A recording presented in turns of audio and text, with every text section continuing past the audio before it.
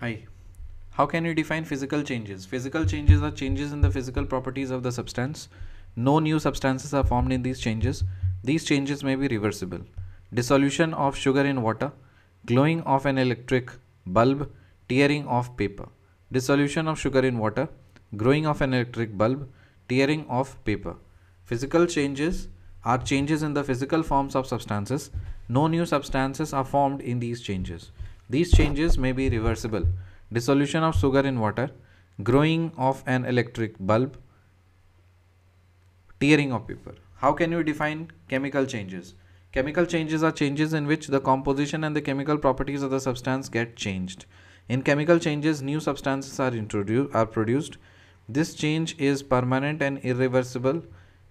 Example: burning of a candle, formation of curd from milk, ripening of fruits.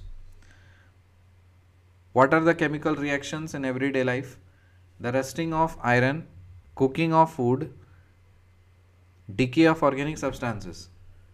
What are the chemical reactions in everyday life? Rusting of iron, cooking of food, decay of organic substances. How can you prevent of rusting? By painting, oiling, greasing, chrome plating, galvanizing, alloying, etc. By painting, oil alloying and greasing, by chromium plating, by galvanizing, by alloying, etc.